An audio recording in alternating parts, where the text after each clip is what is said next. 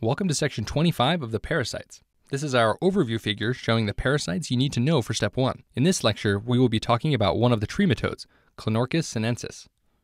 Our story occurs in a place with a makeshift soccer field. The game is actually a charity event for cancer patients. Unfortunately, they picked a bad place to have the charity soccer game. Clones of orcs have infested this forest for quite some time, so these players should have known better by now. Anyways, clones of orcs sounds like Clonorchis, as in Clonorchis sinensis. So when you think of these clones of orcs, think Clonorchis. Clonorchis sinensis is one of the trematodes. For this reason, we have added a bunch of toads to this tree here. Tree with toads for trematodes. As you can see, this orc has found this pond of water with fish in it. He must have been hungry because he's bitten right into it without even cooking it. Then again, he's an orc, so it makes sense that he would just eat something raw like that. Anyways, this represents the fact that Clonorchis sinensis is transmitted through undercooked fish. Now here's that makeshift soccer goal right here. You can see 2 large stones stacked on top of each other to create each goalpost. And then there's a wooden bar on the top to complete the goal frame.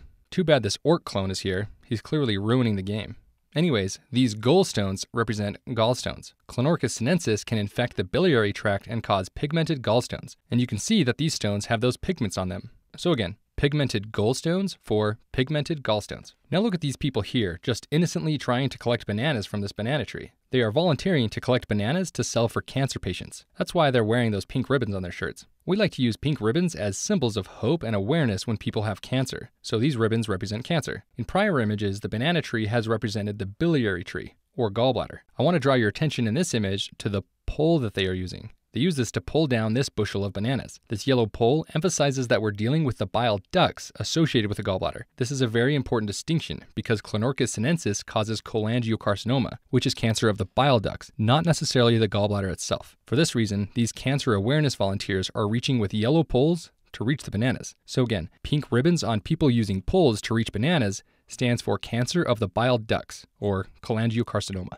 As I mentioned before, there was a good soccer game going on here, and the family of these young soccer players are ticked that the cloned orc just barged into the game and stopped it. In response, the angry parents are throwing all their pretzels at the orc. There's no better way to express your frustration at a sporting event than throwing a pretzel. Anyways, these pretzels represent praziquantel, which is the treatment for Clonorchis sinensis. And that completes the image, so now let's do a question to apply what you've learned. A 64-year-old male with a 2-month history of recurrent right upper quadrant abdominal pain presents to a gastroenterologist for evaluation. The patient states the pain is worse after he eats and then recedes an hour later. Endoscopic retrograde cholangiopancreatography, ERCP, is recommended to evaluate the biliary tract. During the procedure, the physician identifies dark stones and removes them. A picture of the procedure is shown below. Additional evaluations suggest the patient's pain was due to a helminth infection. Which of the following is true regarding the infectious organism? A. Transmitted via fish, treated with praziquantel. B. Transmitted via fish, treated with albendazole. C.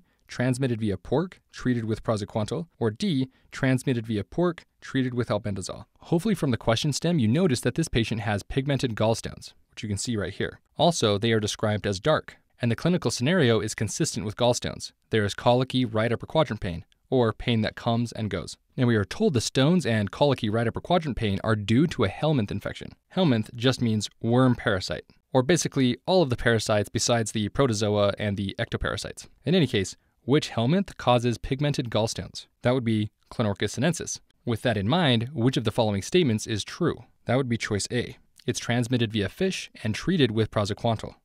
Recall these cloned orcs invading the area. One is eating raw fish right here. This is to help you remember that this parasite is transmitted through undercooked fish. Next, we see this cloned orc knocking over those pigmented gallstones, ruining the soccer game, representing pigmented gallstones, which we see in our patient. And the treatment for this parasite is praziquantel, represented by those pretzels.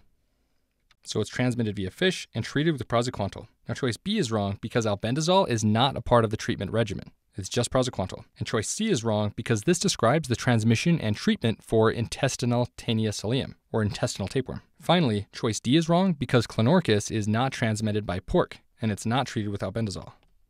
And with that, you've learned all the details you need to know about Clonorchis sinensis.